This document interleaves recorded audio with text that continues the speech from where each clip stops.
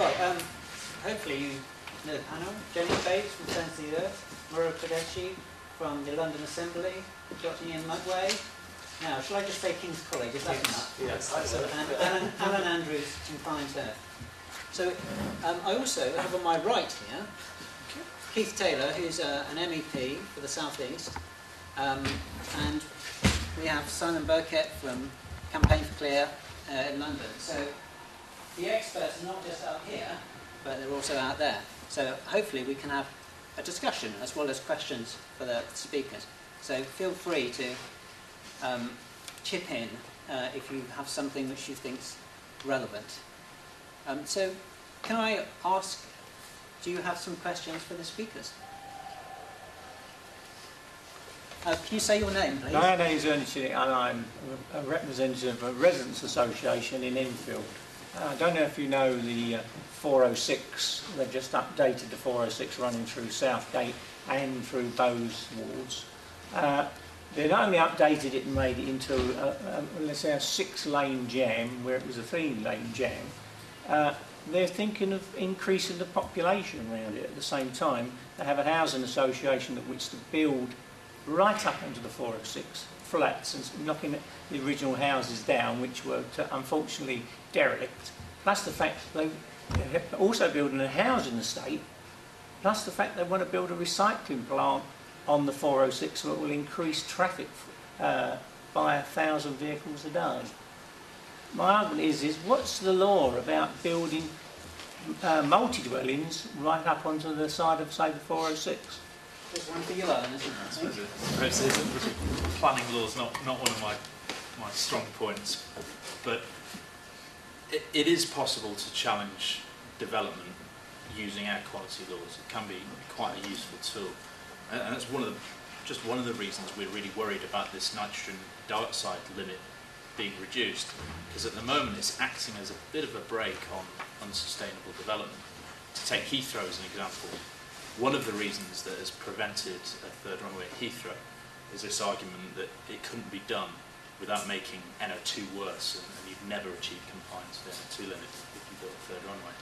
So you can use it. It's important to make sure that an air quality assessment is done before through the process of environmental impact assessment. The problem is these assessments are often not done very thoroughly. They often sort of gloss over air quality concerns and make very glib statements that air quality effect will be minor. Yeah. And there is no such thing as. One of the things that planners often fail to understand is the relationship between air pollution emissions and concentrations. The impact on concentrations of a development like the one you're talking about can actually be quite small in terms of 1 or 2 micrograms. And so planners look at that and think, oh, well, that's not a big deal.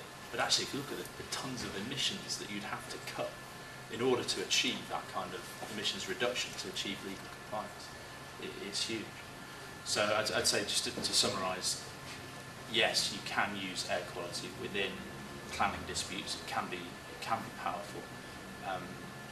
I could put you in touch with some campaigners in Sheffield who recently successfully opposed a new an extension to a Sainsbury's in Sheffield on the basis that it would make air quality worse. So it can be used. Can I just add something to that? I mean, I think what the panellists have all said is tremendous today. I think in London, there are 2 things. In London, there is something called the London Plan, which is, Jenny's referred to, it's the overarching plan for London. Everything else has to conform with it. And pages 229 to 232 are on air quality, and they're a must-read for anyone who is campaigning, frankly, on just about anything environmental in London. That particular bit of the London Plan, and Murad was a real champion on this when it was going through the London Assembly, it basically says development should be at least air quality neutral and should not worsen air quality where it's suffering legal breaches. But there are also some other powerful provisions in those in that policy, which basically says they cannot dump more pollution on vulnerable people when the standards are being breached, and they can't also dump vulnerable people, on existing very bad pollution. So there are some very strong legal requirements which they should meet, which I suspect, would really, if you pointed that out, make them think again. I think the other point I'd make is that generally around the country, so for example, in the southeast of England or anywhere else around the country, there are two things, and this is what Alan is fighting for. There are two things. The first is that the legal standards, these nitrogen dioxide limits, or the particle limits, once you are below those, even for a year, but once you're below those standards anywhere around the UK in ambient air, in sort of the air that we breathe as the public, you're not allowed to do things which push air pollution above. So it's a sort of lockstep arrangement, and where it's being breached, you're not allowed to make it worse. So that applies right round the country under EU law. So I think there's a London-specific thing, which is important to all of us, but there's actually a sort of much wider thing for everyone around the UK. Can I just add on the London front? Simon is right. There is a lot of provisions in the London plan on an air quality basis for interventions or guidance, at least for developers. What I'm perturbed by is actually that, in some ways, the enforcement side of it, making sure that they are required to, hasn't been done in the way that I think was envisaged. I've yet to hear of a test case where a development or a developer has been refused permission on the basis of the report air quality impact. We haven't got there yet, but there may be an instance in the case that you brought up. Your Assembly member is Joanna McCartney, I'm sure. I've had meetings with them. So that's the housing development, and I think we're coming to a view from the presentations, particularly from me, and maybe we shouldn't be even putting huge housing developments near major fruit fairs, maybe to reach the American model. We're not quite there, but there will be test cases, and maybe this is one. The other part of the question you asked about is waste facilities, and that is a real, a difficult one to deal with. Insofar as London does need to renew all its waste facilities, a new generation, certainly move away from the traditional incineration processes. But these new facilities will have to go somewhere, and I'm talking about gasification, MBT, yeah. There's a whole set of technologies there. Unfortunately, they are going to be at the doorstep of some London residents rather than most of us, and they're probably going to be put on the old industrial estates in the suburbs, by and large. I've seen the displacement effect of moving waste facilities when I was a councillor in the City of Westminster. We decided to basically close, the majority group in the City of Westminster decided to close down all facilities that we had on waste management and basically export it to other boroughs like Southwark. So they actually had to deal with all the collection vans going and being disposed of. I don't know the particular impact in Enfield, but I think we need to be mindful of the London-wide context. And just to emphasise, the Mayor does have some very powerful powers to intervene, and in one instance where I don't think he used them in the way that he should have done is a case Jenny brought up, city airports. The expansion there was actually given by the local authority there, Newham Council, without any consultation to adjoining boroughs. It was on that basis the Environment Committee actually investigated city airports' impact.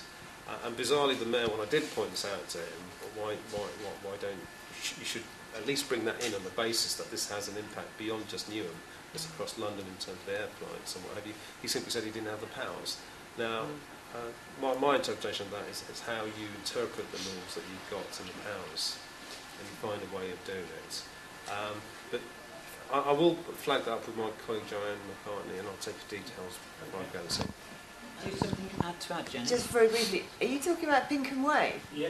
Right, okay, so the Greens have been active on this. I mean, our view certainly is that that is a huge proposal, and it's much better to try and deal with waste in more smaller facilities, and then you don't have that sort of huge traffic thing. And I think air pollution, to fight that on air pollution grounds is absolutely right.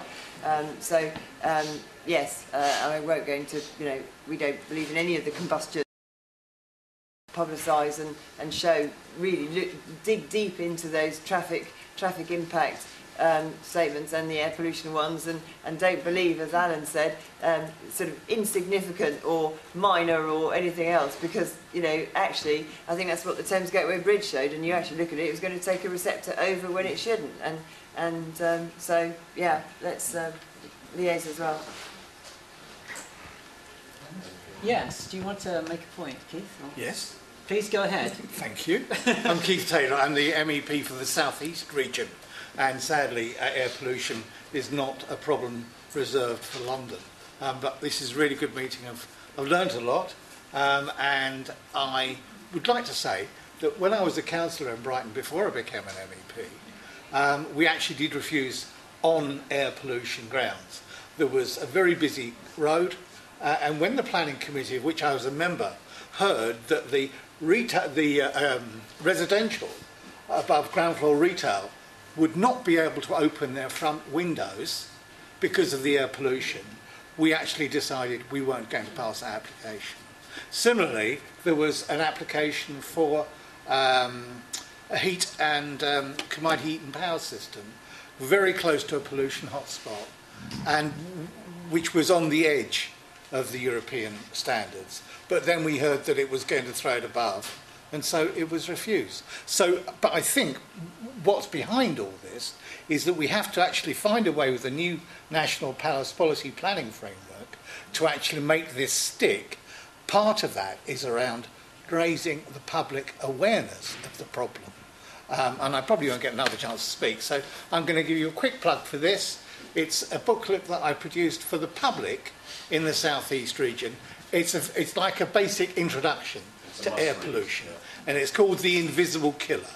So please take there's a few left at the back, and it's on my website if you need it. I'll also be listening very closely to what Alan was saying about the revision of the Air Quality Directive and the truly awful red tape challenge.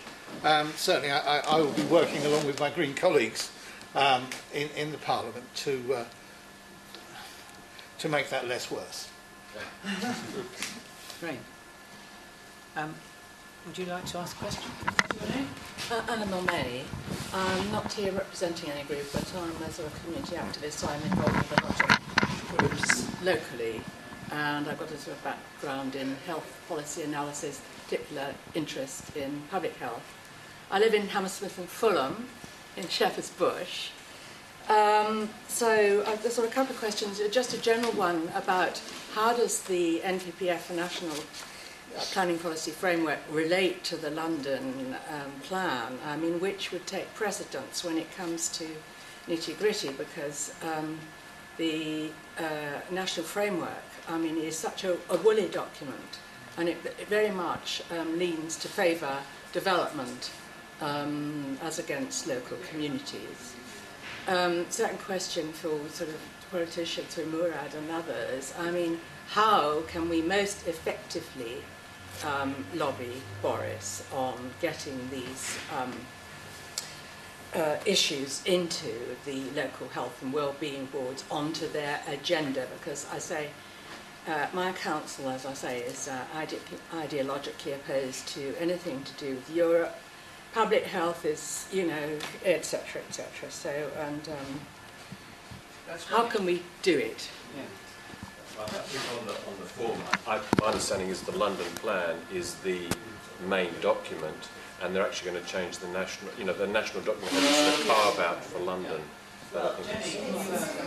They've just set out a consultation on revising the London plan again to make sure that it is consistent with the NPPF. Which So- is, what's that acronym? That is the National Planning Policy Framework. So this is what this lady's talking about. So Yes. basically, the London Plan team have had to look at the London Plan, which they've just revised, and see how or not it conforms with the NPPF. And they've thought that it more or less does. And there's a couple of bits where they don't think it is, and there's a couple of bits where they want to sort of change the references, whatever. So that is a consultation that's happening now, and so, but basically, so it has to come from the top down, so it has to come from national, and that's why London has to revise its strategy, and in turn, locals will have to revise their strategies. But interestingly, I read something that shows that the mayor, or the planning team, they actually want the London Plan to be the, quote, I think it was go-to document for developers. So they want the London Plan to be, you know, something that developers can trust and everybody can trust, but it will have had to have been adjusted to make sure it conforms. And we certainly fought, as Friends of the Earth, very hard to try and improve the NPPF and the localism bill, and we've got some sort of sustainable development definition in there, which was the biggest success, because there was there is the national 2005 Sustainable Development Strategy, and the criteria, the 5 guiding principles, were the absolutely key ones, and those have now been adopted as a definition in the NPPF, and it includes living within environmental limits, as well as building a just society and a sustainable economy, and using sound science and good governance. So, you know, it touches on all the things. So, and that's what I was referring to. The principle of that is that you have to do things that don't trade off against each other, that have to be met together. So, you know, that definition is in there. It's not, you know, as strong or as well organised and not in the localism act, but there is something in there that we can try and use to show that it must be sustainable development and not just any development. But But words mean what you want. you know, I'm Be trying fun. to get that Yeah. more into the London Plan. Yeah. I struggled to get that into Chapter 1 more of the London Plan. Two things. The first thing on the planning front, I'm not an expert, but I would support any mayor, actually, whoever they may be, as long as they've got a democratic mandate to make sure their vision, their London Plan, is seen as the document over and above any national framework, because I think it shows the lines of accountability more clearly than the national framework, which, let's face it, only certain people know about, and very few of us actually engage with. It's just pushed down. It's not part of the localism approach what we're hearing from the coalition government. More importantly, though, the public health issue, I think that's an open goal which we can determine given they're being set up. For those who don't know, the most local authorities and across London, you will see public health and wellbeing boards put together, and we've got to try and set the agenda. Hence why I thought, and I think it came over at the health environment session we did on this front, but it came from the City of London gentlemen actually, that we should actually push this very hard, because actually the emphasis there will be on preventative measures rather than dealing with the problems we've got now. And I think actually local authorities and the mayor will be well positioned to do that. At the same time, you know, on the health front, as I'm sure you know, we've got quite other battles like the A&E being closed in Hammersmith and the impact of that. But you know, that I didn't raise that in my opening introduction because I thought in the air quality context it's more important to get it into the public health agenda, and with all the scientific evidence we're hearing from Ian, I think that there are ways and means of working, because I think the NHS must have much of the data as, beyond just premature deaths, which we haven't really touched on. Yeah, well, what we want to know on the A&E thing, I mean, it's not just because if you've got something, if you've been in a serious accident or whatever, you want to go to a major centre which has the expertise, and there's no arguing about that, if there are a lot of people who don't understand that. But we want to know, I mean, what's going to replace them? Are there going to be the adequate minor injury units and all that kind of thing, where a lot of the A&E traffic would go and be better treated there? You expected from the bush to go to St Mary's, which I don't think is... Anyway, that's, I'll talk to you afterwards. Yeah. Now, can I just ask, does anyone have a question for Ian? The scientist. Well, I had one point to make to the question about proximity to buildings, and the fact that we were talking about the threshold of NO2 again. There is sufficient scientific literature to say distance from a busy road alone is an indicator of poor health. There's enough scientific evidence to suggest that it's unacceptable to build new housing within a buffer zone of a major road, irregardless of whether you make estimates of what the NO2 levels are. And that's certainly the argument that I would make. And I liked what you quoted from the London Plan, which is essentially putting vulnerable people in harm's way. And I think that's critical. But if you get completely obsessed with the threshold level, you lose a lot of the literature where sometimes they're saying it's not clear to say it is NO2, but it's certainly something to do with proximity to roads or proximity with roads carrying certain types of traffic. And I think that's a big enough argument to take forward to those planning arguments. And that should be used to block development. And the science would stand up. There's no doubt the science would stand up there. Yeah, well, we could, of course, reduce the traffic and allow the development to go ahead. That's another option, isn't it? I'll take one more question because I think we're probably then at the end of our question time. I'm Danny Bates. I'm the London assistant to Jean Lambert, who's the Green MEP for London. She can't be here, unfortunately, herself. She's actually on her way to Pakistan. But my question is around the air quality, the review of the air quality legislation at EU level, and more about the UK end of that. It's very worrying what we've heard about how the UK government, through the red tape challenge, wants to transform the existing legislation and water down the NO2 requirements. And certainly the Green Group in Brussels, with Keith and others across the group, will do everything they can, and hopefully other MEPs too, to stop any watering down in that area. But my question is, I suppose it's more for Jenny and Murad, but for others may be able to comment too, on how we can put pressure on the UK government, on the UK, because at the end of the day, what legislation comes through is also determined by the member states, and that's an important element. So maybe the evidence side as well could be relevant. I think I'll let Jenny and Murad speak on this one, but just an initial point, we can do a lot of work in the Parliament, and we can do a lot of work with the Commission. I think the real danger lies in Council, where we sort of lose control of the negotiation, and that's why it's absolutely essential that we have visibility and publicity in the member states, so in the capitals, and so we need national level awareness and focus on this issue if we're not to lose the battle in Council of Ministers. And I'm sure we'll have more ideas on how we do that. The one point I will make on this front, unfortunately, on this front, we have a government department, DEFRA, which is probably one of the poorest. And I think it's both at the Secretary of State level and the department, from my experience. I was making these comments earlier to someone discreetly. They've not actually got a handle on a lot of this. All the liaison we've had with them on poor air quality in London, I've never felt comfortable with them actually being on top of it. I think the minimum that they're going around saying to themselves is that we just need to comply and kick it into long loss as long as possible, but compliance with the EU limits. No aspiration or indication that we should go beyond that to reach the World Health Organization levels and whatever. There's just been a general approach from DEFRA. And I've come to the view, actually, it's both not just with the civil servants, but also with the ministers. Whoever seems to be there goes native. When it was under a Labour minister, I tried knocking on the door to get through to people and doing work then.